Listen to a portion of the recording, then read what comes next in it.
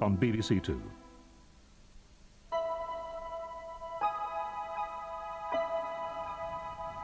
Sceptical journalist and the London International Church of Christ, face to face now on BBC Two.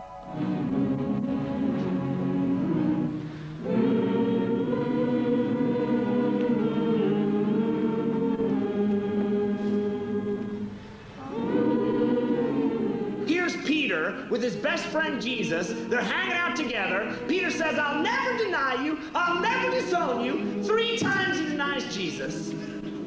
That's a failure. The power of the resurrection changed. The London Church of Christ's #1 enemy is the media. Branded a dangerous and evil cult by the tabloids, they finally decided to fight back.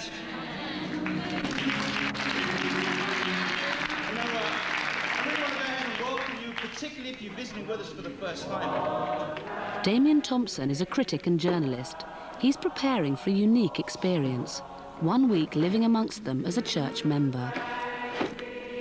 And nearly forgot it, and indeed it looks as if I've managed to sit on it. The Holy Bible. I should really have a zip-up one, that's what they all have. All evangelical Christians have zip-up Bibles because they use them so much. That goes in. Go therefore and make disciples of all the nations, baptizing them in the name of the Father and of the Son and of the Holy Spirit. Andy B. will be Damian's mentor. An LCC disciple, he lives with 2 other converts. We don't really convert anyone. It's you know, God will draw people to him whose hearts are open. And if Damian's heart is open and his time is now and he's ready for it, well then, great.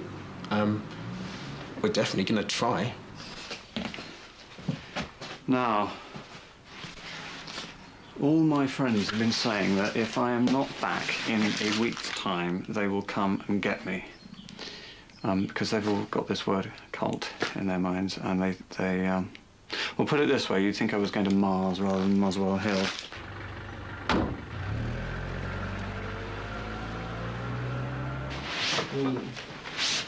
I have definitely got a slight sort of butterfly feeling. Pleased to meet you, mate. I'm Damian. Hi, Richard. You come this way, I'll show you. My name is Damian. Hi there. I'm Andy. All right. Nice to meet you. Oh, it's sweet. And you spelled my name right. We did. With an A. Excellent. With an A, as opposed to an E, which is the satanic version. Wasn't me. He said it. He said it. I thought I'd get it out of the way. Okay, it's done now. I certainly hope you'll be very comfortable here. And I hope the week we spend together will be interesting, bonding, and most of all, a lot of fun. That's really nice. And I hope that as well. Friday evening and the student devotional. A mixture of fun and games and evangelism. What I need is 7 volunteers from the team on the right and 7 volunteers from the It's meetings like this which have attracted the bad press.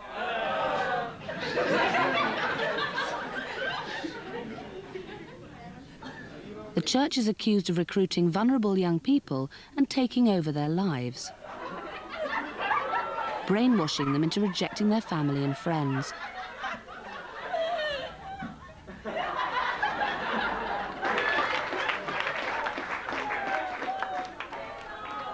This is Mark Templar, the British leader, with his wife Nadine.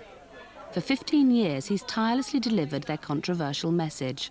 And there was a day when my mom told me, Dad's leaving. A message that has been banned from many university campuses. I remember that really made me bitter. It really changed me.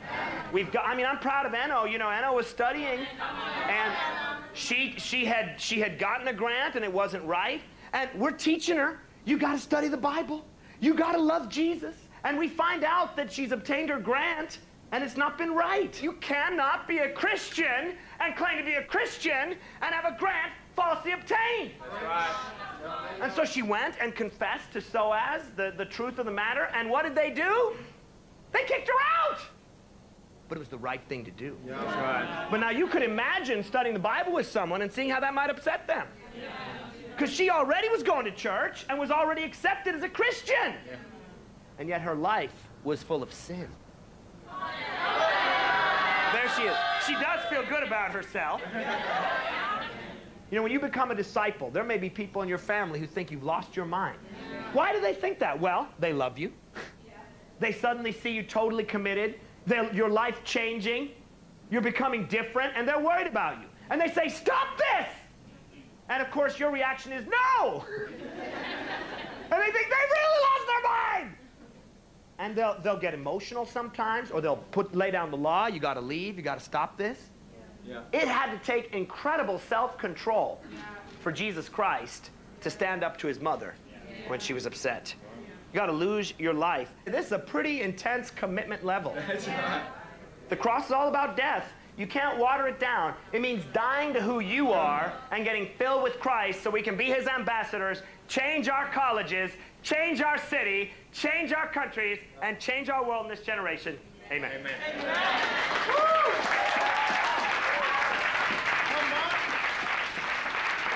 I've just come back from the first London Church of Christ service, which was a fascinating, disturbing, and quite exciting affair. I'm very, very impressed with Damian. He's very intelligent, he's very astute, he's well read. He knows what he's talking about. He's seen a lot of things. One moment I was thinking, they're not so bad. These are nice kids. The next I was thinking, ugh, that's a bit creepy. Yuck, I can see why people don't like this group. And then back again. If you thought tonight was hardcore, you ain't done anything yet. This is John Partington, an elder in the church, and like Andy B, a devoted disciple. Quiet time, a daily ritual for all church members. Thank you for all the promises that you make to us. Thank you for saying that nothing will go wrong. When, Lord, you took bodily form and you filthied yourself to take flesh, Father, and walk amongst your own creation, God. Father, thank you for Mark and Nadine. Pray that you'll bless them, help them as they bring up their children. You're ambassadors of Christ, as if you, God himself, were making his appeal through us, God. And Lord, I pray that our hearts would be open, that you would make your appeal, Father, through us. Father, that you would, Father, come to us, lead us and guide us, Father, in your truth. Guide us in your word, Father. God of grace. Hi, guys. Hey, John. Come on in. How you doing? Good to see you, Andy. Great. Damian. Hi there. Good to see you. How do you do it? Like that. Okay. Damien is to have a series of Bible classes with JP as they would for potential converts. On the road to conversion, confession is essential. He says there's one. Damien is to be no exception. Same idea, one body. Ephesians 5, which actually lists sins. And so, and it's at that point that we would talk specifically about our own lives. And obviously the sin study is not something you would do with somebody who's not interested or someone who you don't really have built a relationship with. Because we talk about our own inadequacies, our own backgrounds. I'd like to stop you there and say that this sin study is something that gravely disturbs many Christians outside your denomination, who feel that people who perhaps have not, who perhaps have come into contact with you relatively recently, who may be impressionable, are being asked to talk about intensely private things to somebody who they don't know very well, but who is in a position to exercise a certain amount of spiritual authority over them, even though he or she may themselves not have been a member of your church for very long. So the sin list, as it tends to be called in the tabloids, is one of the major charges against your church, or rather what many Christians would consider the misapplication of biblical principles, a dangerous risk to take. I came down here, I was messed up. And nobody talked to me about the stuff. I wanted to unload. I wanted somebody I could trust. You see, sin messes us up. I want to be a Christian. I want to be part of the one church that Jesus died for.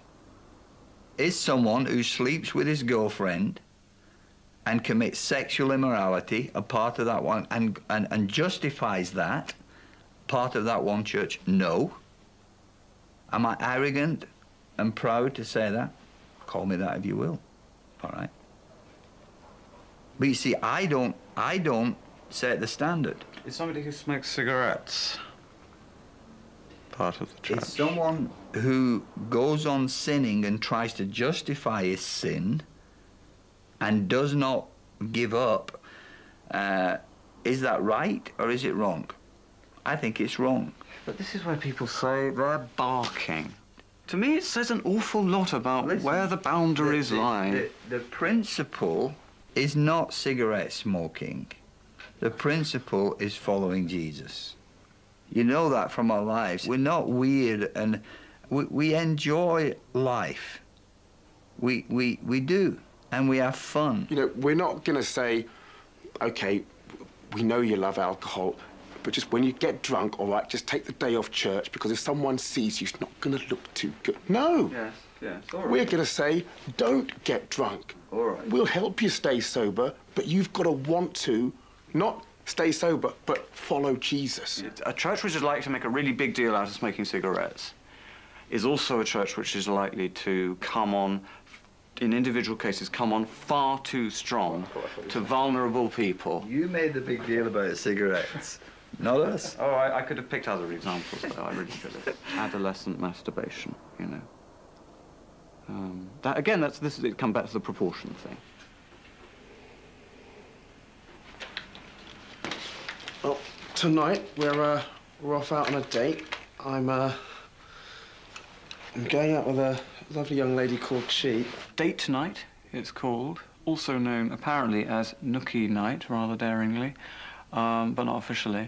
And we're off tonight to a local bowling alley. And it's very much a church activity. They relax with each other as well as praying and studying and everything but sleeping with each other. I like the guys. I think I like everybody I've met. To me, the idea of this isn't to convince Damian that we're really nice blokes, because, I mean, we could have gone out with a drink for him one evening and showed him that we're really nice blokes without having to go to this trouble. It's to show, I think, what Christian living is really about. And I hope he sees that, irrespective of his preconceptions about the church. I do hope some of those are smashed. I hope all of them are smashed. The girls are really nice, they're really sweet, and they're really witty, which wasn't what I'd been expecting. I was expecting rather serious and rather demure and nervous girls, and they're a hoot, which is great.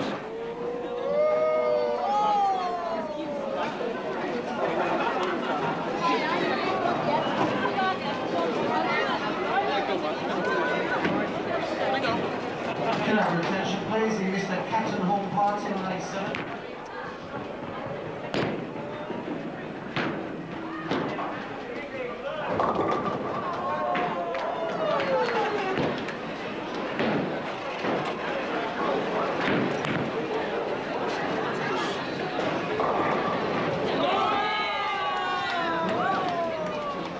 I'll give you my mobile number as well in case you have any problems. Are you on the phone? I can keep in touch with you. 10:30. 10:30. Okay. Any problem? Yes. Nice meeting you, Amanda. You Okay, can watch me make a mistake now, huh? Okay, thank you very much.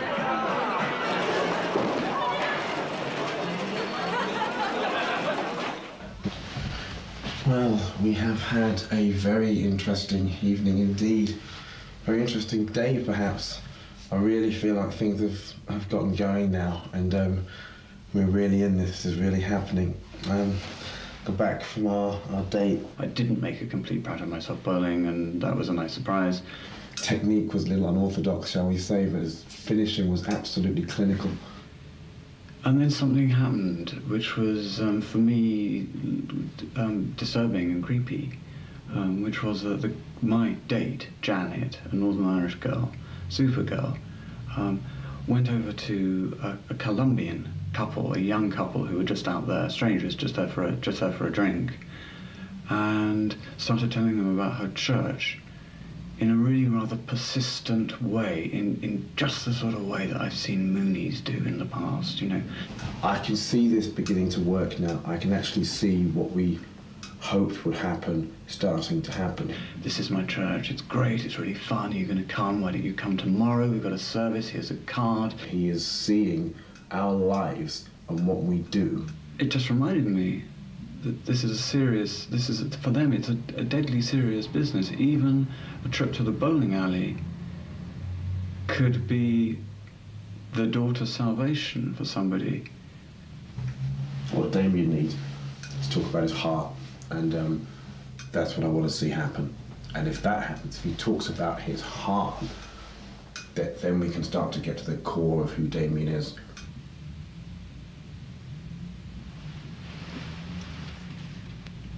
Even in our faithlessness, Father, you remain faithful, Father, for the scripture says you cannot disown yourself. I've never seen the life as too intense. It is intense. The Bible is intense. Christ's ministry was and is intense. Amen. Yes, you can sing. Yes, you can smile. Whatever you like. You're free from your bondage till 20 to 11. Thank everybody.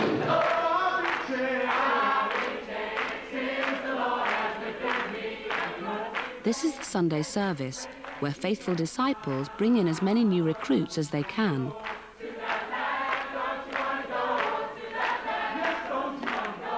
How many of you here have ever failed at something in your life? Okay, it's a vast majority of us. Get up. Stop feeling sorry for yourself. Stop being bitter. Don't be dismayed by failures. Make a decision. Maybe you're here today for the first time. Make a decision. I'm going to study the Bible. Yeah. I want to open up the Bible with these guys. I want to learn from them. You can tell, if you've been here for a couple hours, that we're sincere. Yeah. Sit down with someone and read the Bible. It'll burn in your heart and change your eternity. He wants us to be his witnesses, the witnesses of the real gospel, the chance to change, that God loves us individually. It's a love story that never ends. It's really true. Let's be determined to make a difference. Let's bring people to church.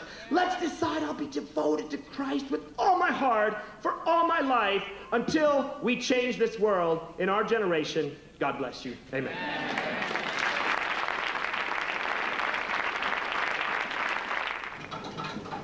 Flat night.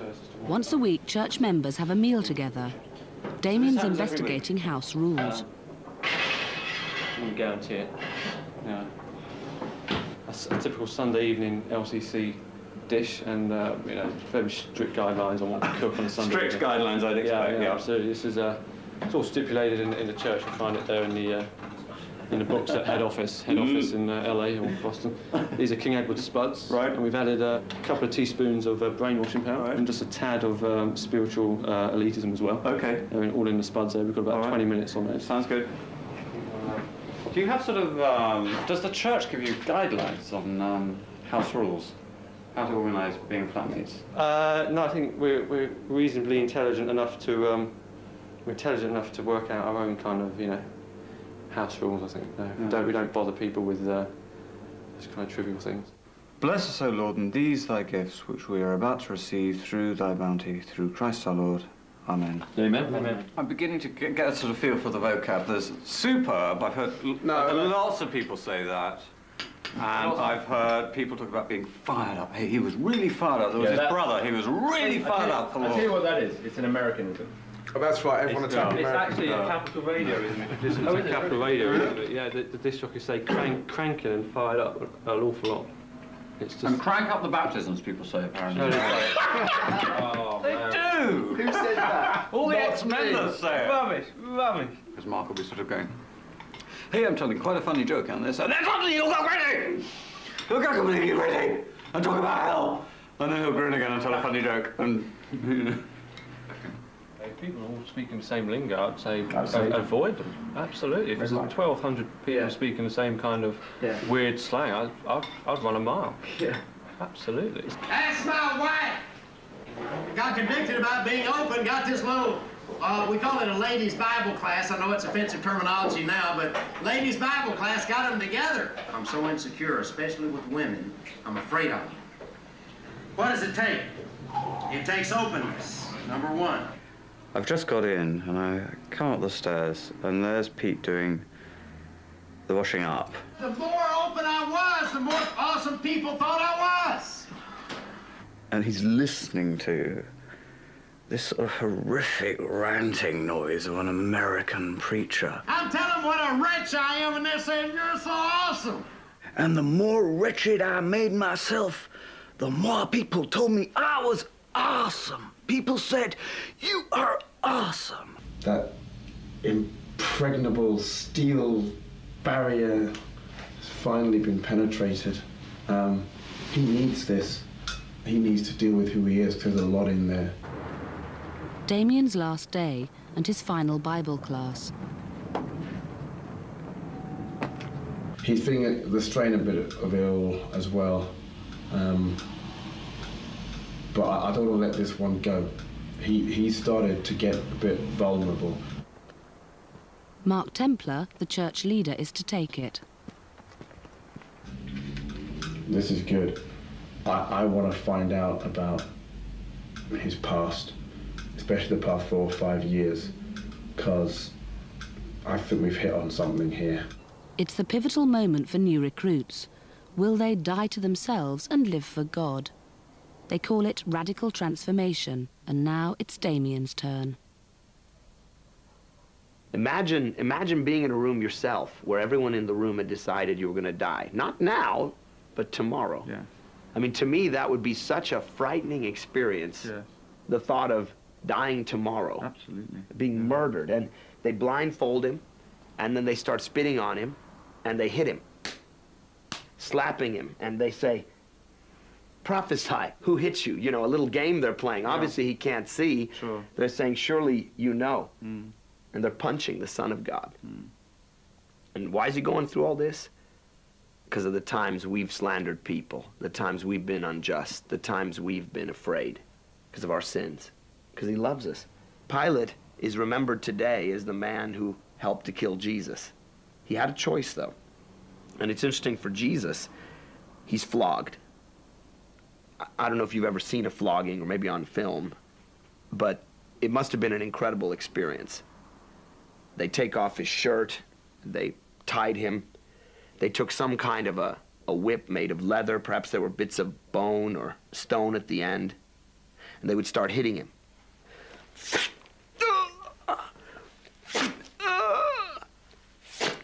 And each time they'd hit him, his back would be torn, more and more skin would come off, blood would start oozing out. It'd be anguish. And they used to hit the prisoners to the point where they were near death, but not dead yet. It says, then the governor's soldiers, verse 27, took Jesus into the praetorium and gathered the whole company of soldiers around him. They stripped him and put a scarlet robe on him, then twisted together a crown of thorns and set it on his head. Then they led him away to crucify him. They stretch him out on the ground, and they take a nail, and a long nail, and they start hammering it through his wrist. And you know, you can imagine the pain of having a nail going through your wrist, and his hand must have been trembling, and then they took his other hand, and he can see what they're doing to him. And they would lift the cross up, and then suddenly drop it into the hole, and he'd be there hanging. And as you hang on the cross, you can't really breathe after a while. Your muscles start to contract. So you pull on the nails, and you lift yourself up, and you can breathe. But then you don't have the strength to hold yourself. But then he starts choking again. And he lifts himself up. And all day long, he's hanging there on the cross, going up and down. Why? Of course, because he loves you and me for our sins, our drunkenness, drug abuse, selfishness, everything we've done wrong. You know, all the rapes, the murders, the lies, the garbage of this world. Jesus bore the guilt. You could imagine a scene, perhaps, in heaven And Jesus sees the pain of sin and the pain of this world, and Jesus says, Father, I want to go help them. And God said, son, you don't understand. Sin must be punished. I've got to punish the sin of these people. Either I punish them, or someone has to take it. If you go there, I'll punish you for their sins. Mark, where does this dialogue between Jesus and God come from? Nowhere. This is just a parable or a story that I'm creating that might illustrate the ideas we're presenting. Well, it makes me feel uncomfortable. Okay, that's fine. You're a biblical guy, and it's not in the Bible. Okay, I won't use it then. What is the response that we're supposed to have, according to verse 24, to our sins anyway? We die to our sins, is what it says. Right, a death. You know, the old, it talks in 2 Corinthians 5 about this transformation, the old you dying. This is why we believe the old us has to die. The old Mark must die. Yes. And a new Mark must live for what is right. Now, Mark, you do not have to persuade me that you believe that you are transformed in Christ. That's not something I have to be persuaded of. It clearly lies at the very center of your faith. And at this point I would ask, up to now, who have you been living for? And at this point you receive an evasive answer from me, because I think that's a very big question. Whether this is the right place to discuss it, and even whether you're the right person to discuss it with, are big questions for me.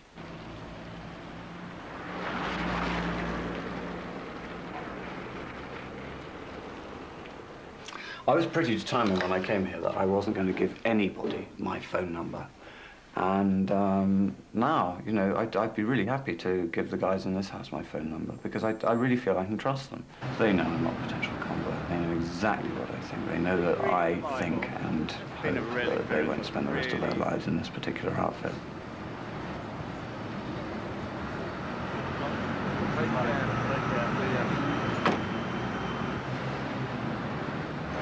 Bye. I'm glad that he's decided he's going to leave his number and etc. with us. I don't think this is all going to end after this week. What's going to happen? Is Damian going to one day join the London Church of Christ? I don't know, but his life is not going to be the same after this. Why? Because Jesus died for you. He calls you to love God with all your heart, all your mind, all your soul, all your strength. You got to lay your heart out to others. And This is a group which is all about converting people. I cannot possibly take offense if they try to convert me. And that's how the church is supposed to be, a group of people who love one another. What I think I do object to is when obviously manipulative techniques are used on fairly vulnerable people, and I think some of that does go on. I think Mark Templar's repertoire of tricks, if you like, is something which disturbs me. 100% committed. Let's take this message, let's change our lives, let's change the world. I love you, God bless you, amen.